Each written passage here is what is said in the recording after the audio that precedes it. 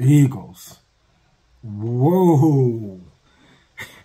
I'm not going to front like you didn't have me nervous at the beginning of that game. I mean, we picked a grand time to have our first turnover, our first interception and our first fumble against the Cowgirls when they was putting pressure on us. But we turned it around.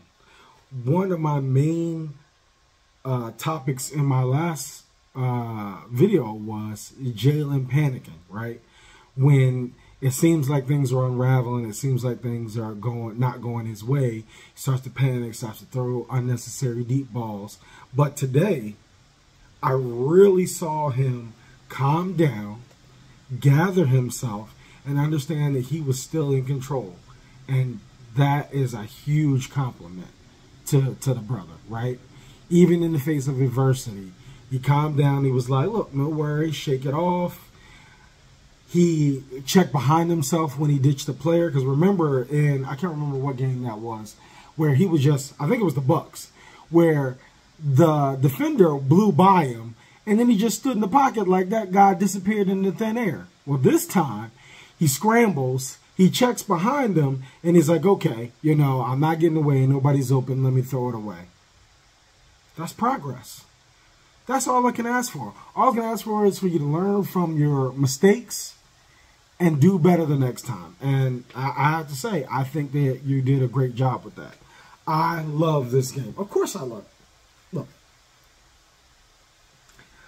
your best weekends as an Eagles fan is when the Eagles win and the Cowboys lose. But it makes it even better when we're the reason why they lose, right? We knew Dak was out. Dak's going to be out for a while. So we got a little taste of Cooper and a little taste of Trey. Neither of them could do anything with us.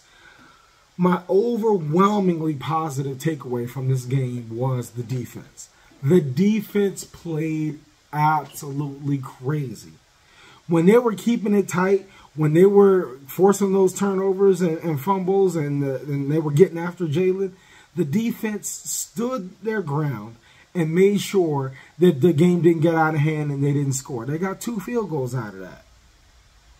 I'll take that any day of the week. 2 field goals? Come on. I love it. I absolutely love it. Defense, please, for the love of God, keep playing lights out like you do every week.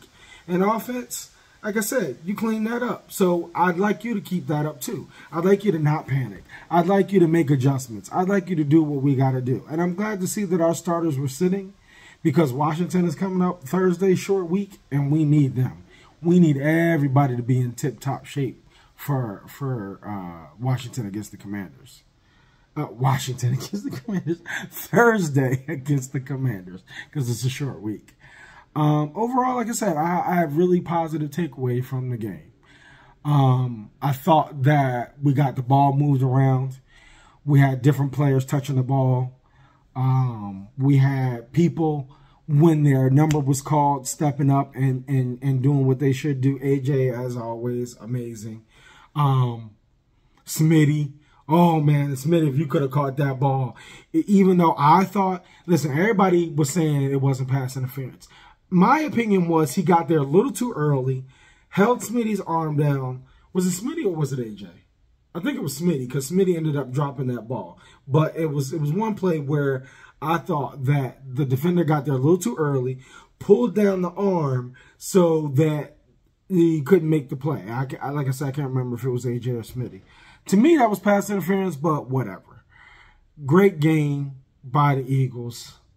We appreciate you. We appreciate you for kicking the Cowboys while they're down. Do not let them breathe. Do not let them, get any hope. Don't let them think that their season is still going. It's not. Their season is over. They need to be looking at draft picks with the Giants, okay? They need to be trying to find every little player they can for pennies on the dollar because Dak and CD took all the money.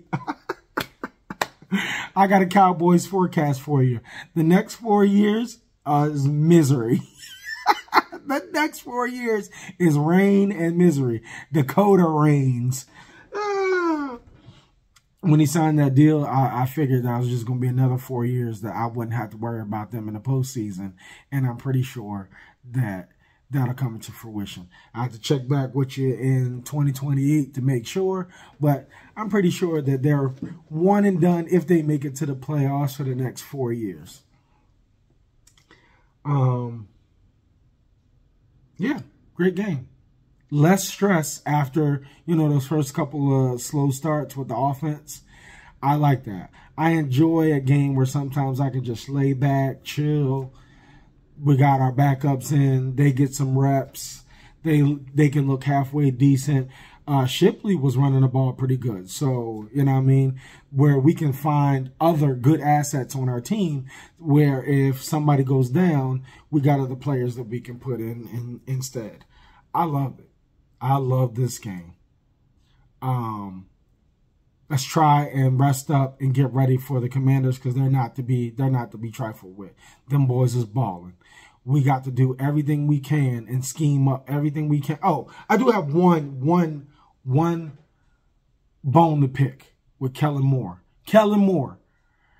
The Dallas Cowboys have almost the absolute worst run defense. And you wait to run it until the second half of the game.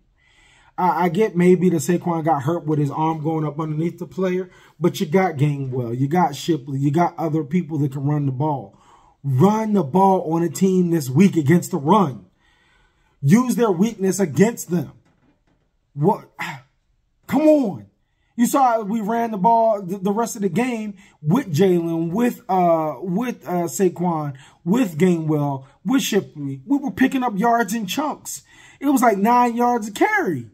I might be over-exaggerating it, but it was chunk plays that we were getting when we were running the ball. Whatever they're weak to, use that to your advantage, brother. Come on. Fly, Eagles, fly. Let's get this next dub on Thursday night against the Commanders. Right now, we're the #1 seed. And we can hold that and keep that momentum. We're #1 seed in the NFC. I think the Lions have to lose one tonight at 8 for us to be #1 in the NFC completely. But NFC East, we're #1. I don't know. The Lions look good.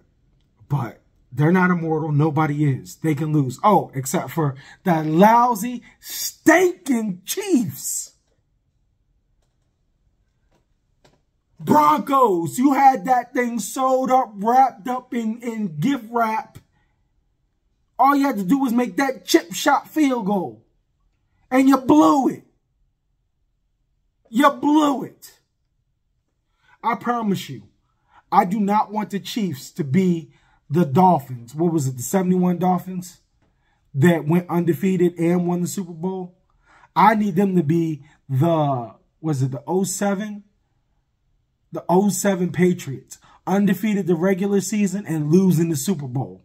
That's the only sting I need on them right now. Let them go undefeated. Let them go undefeated the whole rest of the year.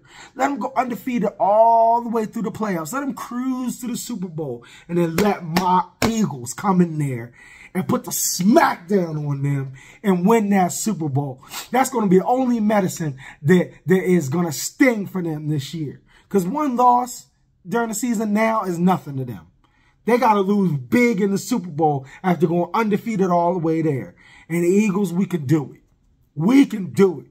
I promise you, if we keep playing like this and taking care of the ball, got to take care of the ball. Taking care of the ball, running to pass, running to get the pass game open, and playing lights out on offense and defense, we can beat them. And it won't be somber like it was in Super Bowl 57. It'll be a cheer. And we'll be on Broad Street partying all freaking night long on that parade. Fly, Eagles, fly. Let's go, baby.